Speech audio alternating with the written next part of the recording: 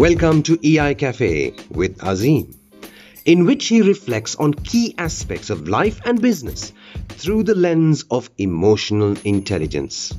You will learn how emotional intelligence can be used for your success in both personal and professional lives. The podcasts cover topics on leadership, collaboration, culture, building a positive mindset, and even raising kids. You will hear key life lessons and tips from the most prominent personalities, business leaders, entrepreneurs, EI practitioners, and executive coaches from around the world. So sit back, relax with a cup of coffee as we get into today's show, EI Cafe with Azeem.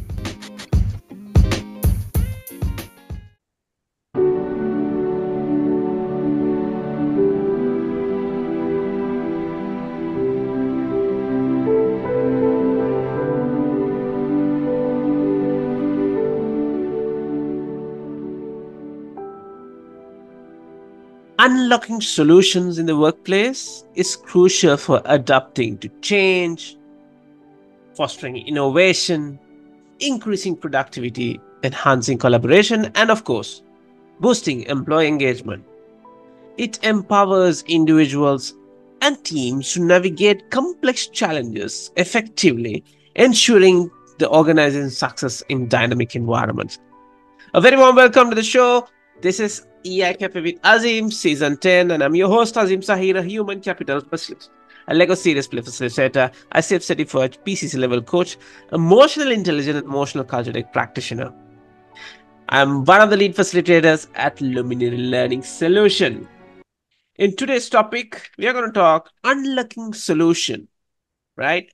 Now, why I put reframing of unlocking solution, we technically talk about problem solving, but I want to reframe it so people get a new perspective on it.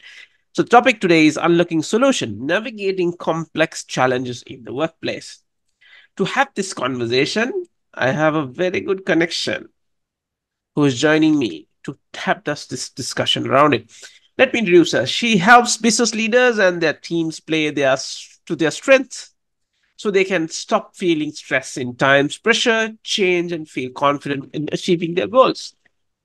An exceptional business trainer and a coach, she combines her successful management experience in the corporate world with engaging, creative methods for learning and development. An advocate for simplicity, she uses a creative method. Of course, this is where me and the guest comes on board.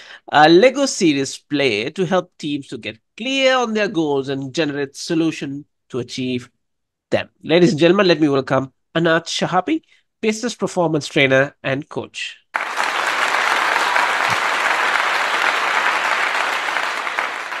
Anat, welcome to the cafe. Thank you so much. What a lovely introduction. And I love that this tool that we're both so passionate about is not only helping us connect other people, it's also connected us from across Absolutely. the oceans. Yeah. Brick at a time, right? One brick at a time. Yeah. Right. So, Anat, first and foremost, thank you very much for tuning in and accepting my invitation and coming to share this particular topic. I know the topic is huge and we have very limited time, so it's going to be for sure an interesting one. Now, why I took this particular topic, I can really said this could be a problem solving conversation, but let's not talk about the problem. Let's focus on the solutions. That's my intention, right? On starting the context, my first question for you is: we do understand the situation, the environment, the global economic, politically, geopolitically, everything we have a problem. We are in a tough situation, and this is impacting me and you as individual, as giant like organizations as well. Now, how can organizations foster a culture of unlocking solutions to encourage their employees to navigate these sort of complex situation in the workplace? Yeah, it's a really good question because I think, as you're rightly saying, we are in unprecedented times, and of course, in major organizations, is always the pressure of time, the pressure of achieving success, and I think, like with most organizations, I think it always has to start at the top. It has to start with the leaders, and I think the leaders are in a wonderful Mm, place to, first of all, show a little bit of vulnerability. So we don't have all the answers, and they mm, don't. And mm, nobody is expecting them to. But unfortunately, a lot of the time, people are a bit apprehensive about admitting mm, mm, perhaps that they don't have all the answers, showing the vulnerability. I think when a mm, leader is more vulnerable, then they can, first of all, the employees feel safer when mm, it comes to suggesting new solutions, but also there's the possibility of looking externally to trainers, coaches, facilitators, other people, just to see how they're approaching mm, similar problems. So I think it has to come from the top. And I think the culture is then more open, mhm, uh, one where communication is perhaps simpler, mm. where there's actually active listening. So when people in your organization suggest Yeah. perhaps different solutions, you're actually in a position to listen and not Mm, say, oh, but we always do it this way. So mm, a bit more collaborative working, simpler and better communication. But most of all, I think at the head of it is the mm. vulnerability of the leader. And it's very interesting that you open up with leadership and the component of vulnerability. Yeah, just started recording for a previously for an episode. I got Kul Mahai. I don't know whether you are connected with him, Not right? yet. I probably Yeah. will now. Yeah. So we talked about vulnerability with him. I talked about vulnerability with him, and he gave an example when the situation is tough. The CEO coming and talking about, look, we are in a tough situation, and I don't have solutions for this. Mm, I don't have answer for this, but you know what? We are going to get through this. I think this is yeah, what you're trying to say to unlocking that particular solution mindset, bringing people, encouraging people to be open. As you said, the communication is so vital. um yeah. i think I think you can't hide anymore, you can't fake anymore. That's what I understand. What is your thought on that as I leaders? think, yeah, I think you're right. I think that when you are trying to hide, there is a lot of energy that is being wasted. There's a lot of Mm, stress for you, but also a lot of frustration for your mm, employees mm. as well. And I think that when you do share that honesty, listen, I don't have all the answers. I think that is such a relief for everyone Yeah, to hear. yeah, Yes, it's worrying, but hey, we're all in this together. He doesn't have yes, the answers. Maybe it's up to us. correct. To come up with and it, and right? I love that phrase. We are all this in together, right? Yeah, That is so powerful. What I see is because it's not me and it's not you. It's we, right? So we get into that particular context. So on that line, now here I'm going to talk about, yes, we do understand problem solving is it's vital. It's a daily basis happening, mhm, routine basis. It's yeah. part and parcel of that. You can say another word of is firefighting. Most of the people says about it. But my question is, what role of the innovation plays in this unlocking solutions, and how can company can promote such mindset to embrace to solve problem? I think this is where like our favorite toy also can come into play. You can pick a couple of things if you want. Yeah, thank you. Do you know what, Azim? I do think that the biggest role that innovation has, if we let it, is the disruption of the normal way in which we do things. And Mm, I think that you and I both know that the one of the disruptors that obviously we work with is Lego SeriousPlay. But the mm, reason I think we are perhaps a bit more reticent to embrace innovation mm. is because it defies logic. Yeah. We are very much logical creatures. We use our left brain thinking most of the time, and all of a sudden we are introducing something completely different, which defies the logic, and we are being asked to basically let go of our conventional thinking Yeah. and give rise to something that we don't know, is unfamiliar to us. And it's a double-edged sword, because that is exactly why it works so well. It completely disrupts the way that we think. And actually, most of the time, it gives our logical brain a rest. Yeah. Be more That actually creative. works. Yeah, it works quite well. So I think that's probably the biggest role that I would say that innovation can have. I think once you do embrace it, then obviously it does give you, oh my goodness, it's a breath of fresh air, because all Mm, of a sudden you see a different way mm, of doing mm, things. And once you mm. allow yourself to perhaps even think a little bit differently, then that stretches your mind Yeah. for future interventions. Mm, Yeah. mm.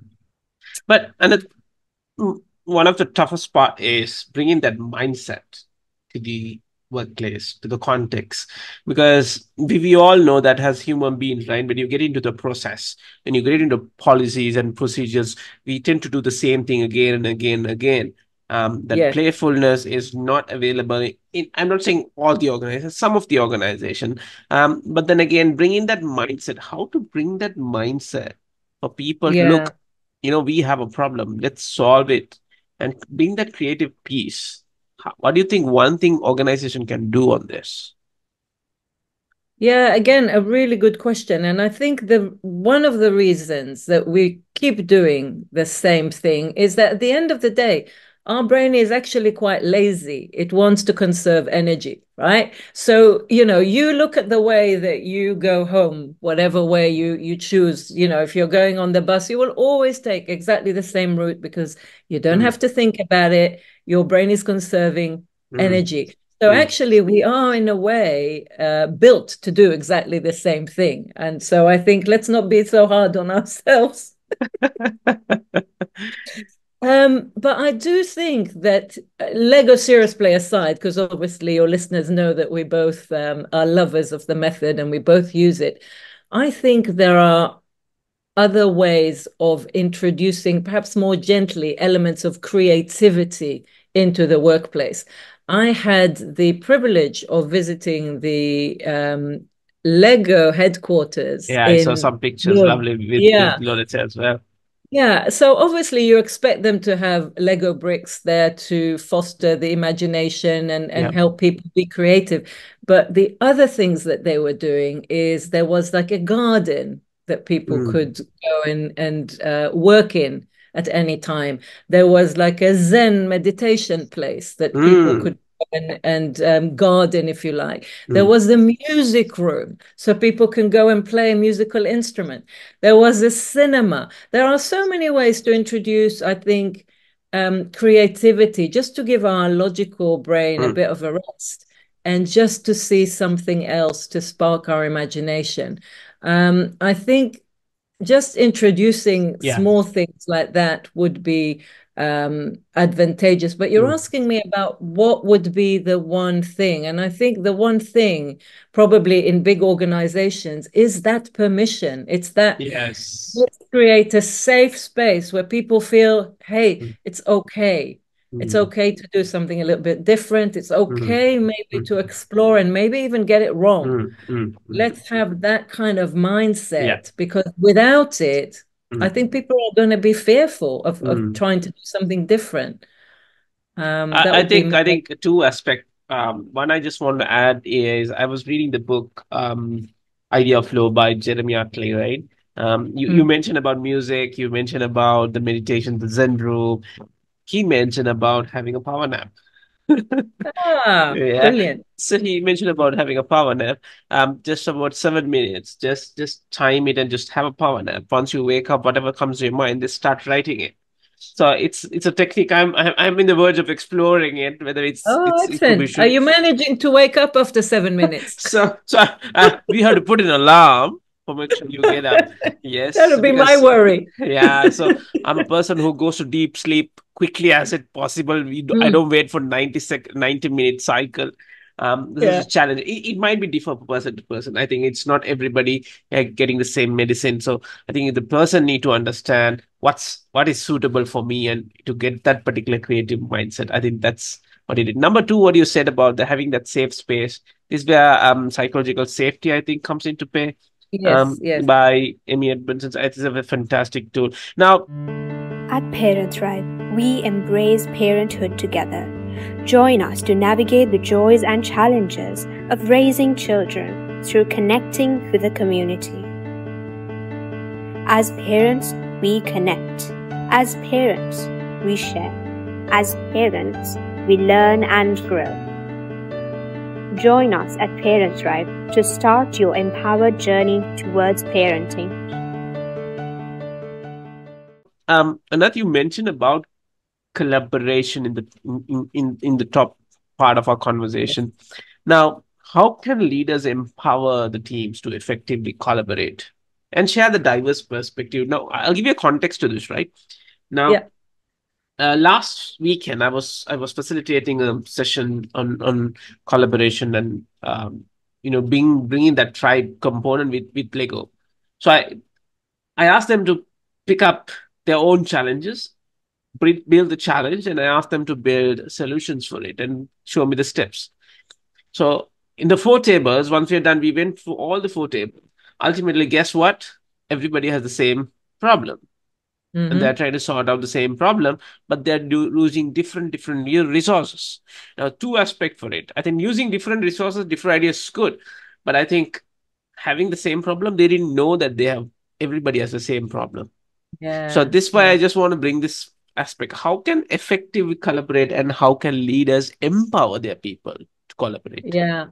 I think you've raised a really good conundrum, and I think the visual of four different tables having exactly the same um, problem is actually mirrored in many organizations, because I think many organizations tend to have their employees working in silos. So Mm, people are not necessarily talking cross-functionally to each other, yeah. and it might be exactly as you say, they might have exactly the same problems, or they might have different problems, but they're always going to be solving them exactly the same way.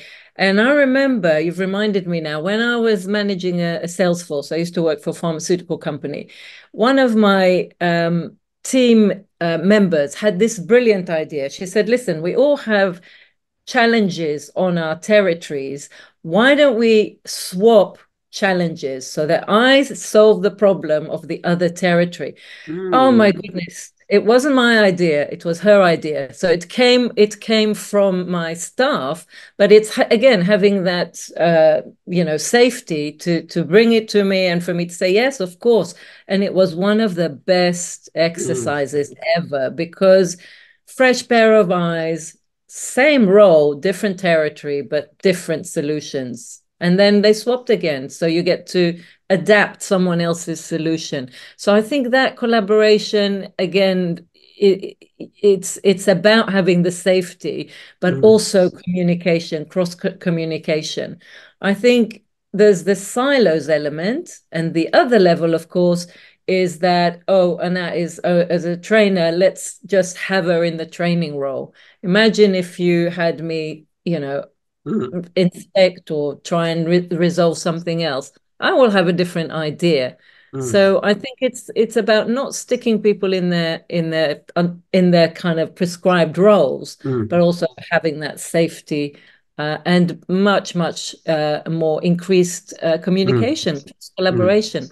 mm. Because there's so much incredible resource in organizations, but it's not efficiently being used, I Very don't think. untapped resources. And tap resources, exactly what it is. Yeah. One of the thing it's really some of the key challenges many people have is like you said swapping the areas to try to see a different perspective.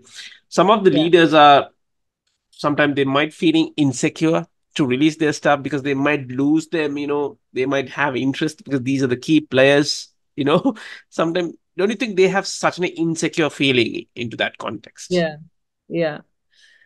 Um, it's a really good question. I think though, as managers, when I was a manager, I think our job is to nurture our people and equip them with the right tools. And when the time right, it's like a child, they're going to Mm, go mm, somewhere else, but they're going to go with your blessing because mm. that's what you want. You want the Yeah, best for them. yeah. Um, I had some brilliant people who left because there was just nothing to stretch them anymore. And you kind of think, yes, it's tragic that they've gone, but oh Mm, my goodness, they've gone on to do such amazing things. mm, And mm. other people come in their place. So I think, yes, there is that insecurity. It's an inconvenience. You have to recruit someone else, but you've got to kind of understand why are they wanting to leave. If it's something that you need to improve, then definitely there is work to be done. Yeah. But otherwise, it's the natural cycle, I think, of things. Mm. We're long are the days when people have one job and stay in it,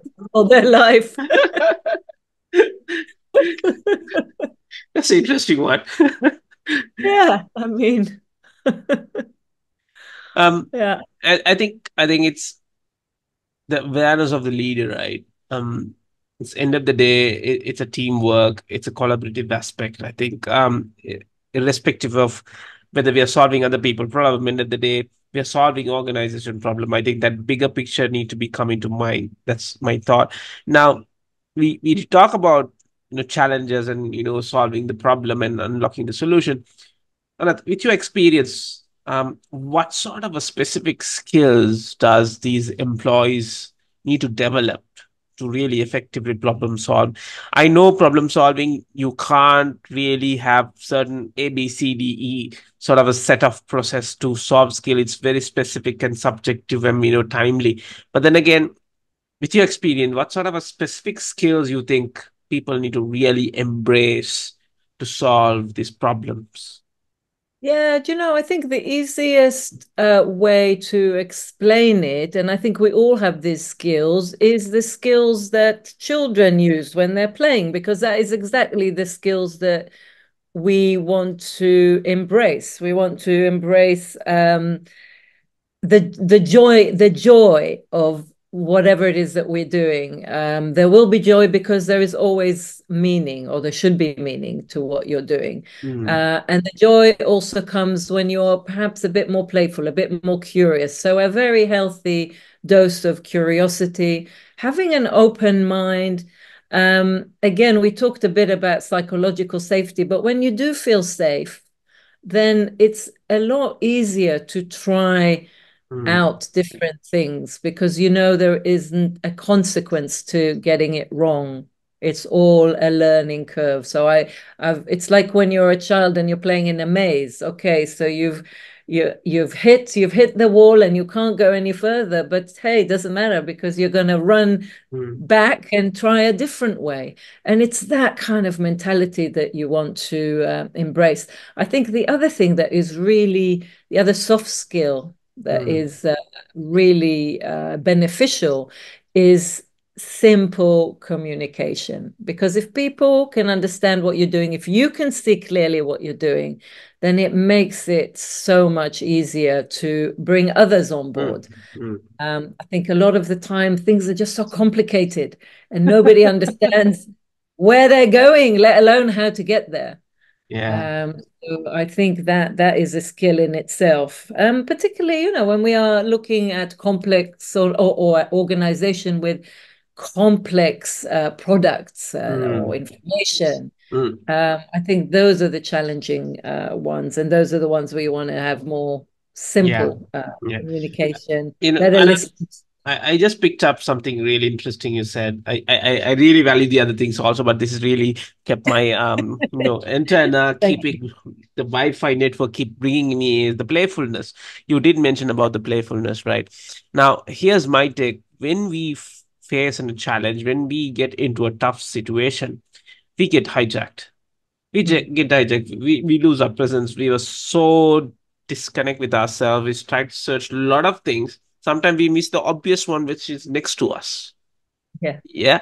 So playfulness is an amazing factor, right? Like where it can really help us to really broaden ourselves of the problem. Think sometimes very lightly about the problem. Also, something is really good. So we start exploring the options. So where the creativity part comes in. This is my take on that playfulness. What is your take on the playfulness? I like your explanation and your take on it rather. I think for me, I don't know. I think the playful element for me is more about the joy of being curious. So going Mm, back to my example of going home exactly the same way, just to disrupt my thinking and to try and flex my brain, I've mm, started. So I live in London. I go home on the underground. I've started either getting off at a station mm, earlier, so I mm, have to walk home and I don't know the way necessarily, or I walk from the train station a different way. And it is joyful that because I am seeing mm. completely new New areas of areas. London. Mm, And I'm actually quite a curious person, but it's really interesting. So there is a joy of in that mm, playfulness. So I think mm, for me, a lot of the playfulness, being playful, is about the joy, the inner joy that it gives you. mm. Whether it's appreciation of beauty or things that you've discovered or people that you've discovered, connections. I guess it's the Yeah. curiosity and the possibilities for me. Mm. Yeah. I think the connection part also really vital, right? How do you Yes. really connect can really help. Oh, I'm having a problem like this. What do you think about it? And you are giving a perspective for me can really turn the Yes. other way around for me. I think that's where the whole collaboration, connection, the whole piece comes with the communication piece. So thank you very much, Anat, for shedding those aspect in terms of unlocking solution. Now let's get ready for the final round of rapid fire. Yeah.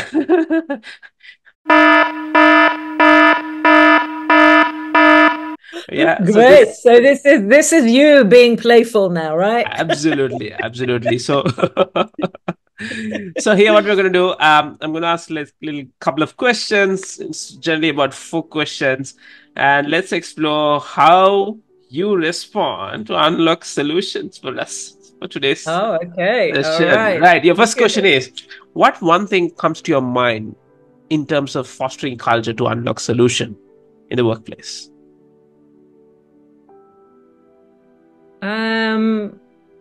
I just think it's a love of learning. Seriously, I do. I think it's when I think about it from my perspective, it's just learning new ways of doing things, learning about new kinds of problems, new kind of conundrums. I think it just opens up for me a lot of Mm, new things. So I think it's a love. It's having that love of learning fantastic.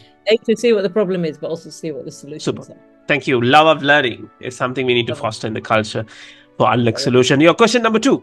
What role does adaptability play in the navigation complex challenges? And how can we do that? Yeah, Adaptability. well, adaptability I think is great because I think we can be. I can speak from my experience. I Mm, have certain ways of doing things and I just get stuck. I think adaptability is about inconveniencing yourself, just doing something that actually probably upsets your brain because your mm, brain wants to go one way and it's not as easy.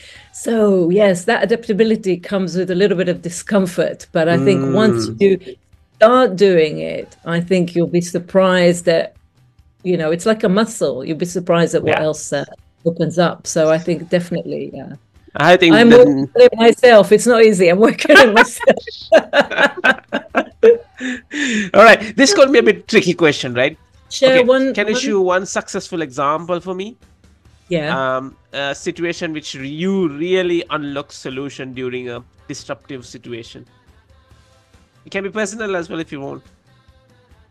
Unlocking a solution for something personally. Well, it can be like a personal problem, I guess, a personal challenge. Mm-hmm.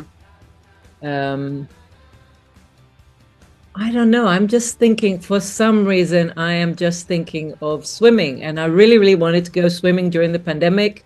And you couldn't. Everything was shut. The only place that was available was the open air pool next to us. And I started going there in the summer. And then the situation obviously continued. We were hitting winter and the temperatures were below zero. Oh. And I'm like, how do I continue?